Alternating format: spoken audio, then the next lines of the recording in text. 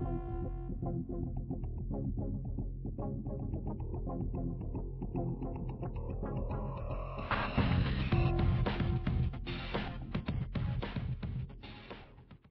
again, I'm Rodney Reynolds and welcome to another video review. Today I'm looking at the Tyan Tomcat H-1000S AM2 motherboard.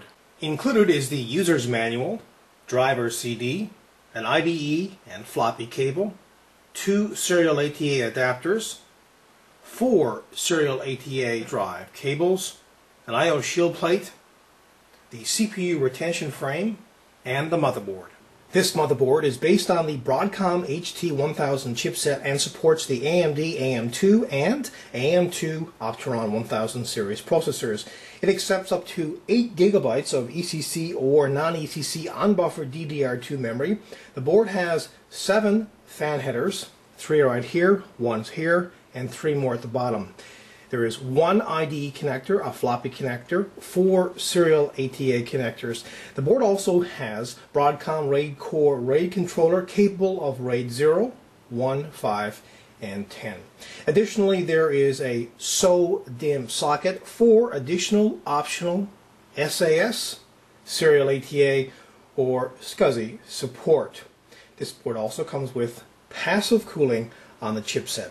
Here are the 4 standard PCI slots and the 64-bit PCI extended slot. There are also 2 main motherboard connections, the 24-pin and the 8-pin. This product has a number of onboard features: 2 LAN ports, VGA, 2 COM ports, 1 external and 1 internal, 2 USB ports, and the PS2 keyboard and mouse connectors. The BIOS has a number of features. Let me quickly go through the main ones. The main area shows the basic information and is where the time and date can be set. The advanced area has the CPU, IDE, floppy, Super I/O, serial ATA, ACPI, event log, hardware health, NPS, remote access, USB, device, and PCI slots configurations. Next is the PCI plug-and-play area. The boot area is where you can configure the boot devices. The security area is where the passwords can be set. And finally, the chipset area is where the North Bridge and South Bridge can be configured.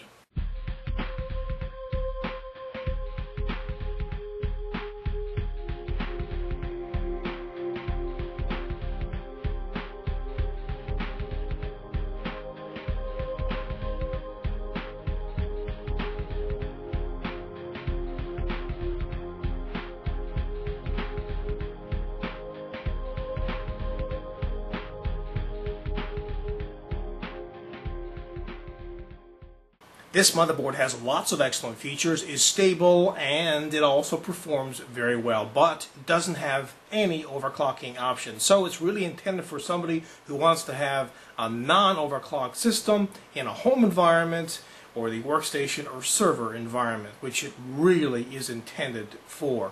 But overall, this is a kick-ass product.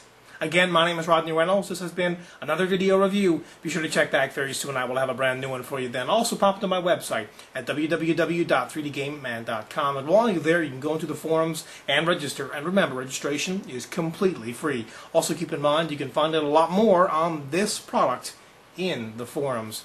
And as a final note, if you love watching my video reviews, please remember to help support 3dgameman.com.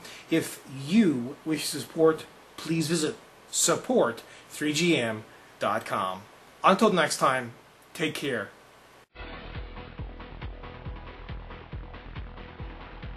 Hello, hello, hello, hello again. Hello. With 7 fan headers, 3, 4, 5, 6 in the BIOS. So if you're not in overclocking environment. Overall, though, this is an son of a